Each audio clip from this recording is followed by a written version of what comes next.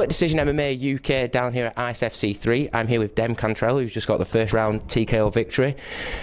Talk us through the fight and how you're feeling after that one. Well, I'm feeling alright. It's what we intended to do, and I just went out there, did what I needed to do.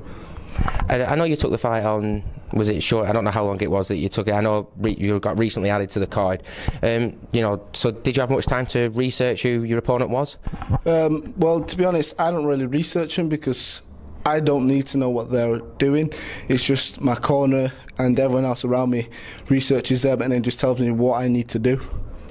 And I think you said before this was your first fight since FCC. Yeah. Was it? How good is it to get back in there and get used to? Because you do it in the gym every day, but in front of a crowd, how much does it mean to do that again? It means the world. It's good to get back in, and I just I can't wait to be back in again. It's just an awesome feeling, getting the W, getting your hand raised, nothing better. How did you find fighting in front of that atmosphere and in the heat as well? Does that impact it all, how hot it is downstairs? No, I just try and get into my zone before I get out there, and then nothing else to think about apart from what I'm doing. And do you have any other fights planned coming up soon, or are you just going to go back to Blackburn Preds and train?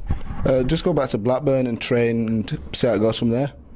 And what's it like with Rob Friedman? We know he runs into burning buildings for people. So he must be an awesome coach to have. Oh no, yeah, he's a great coach to have. You know what I'm saying? I've known him from high school because he was my old science teacher, and the relationship's just great. And even the boys at the gym, there's no better people to rather train with.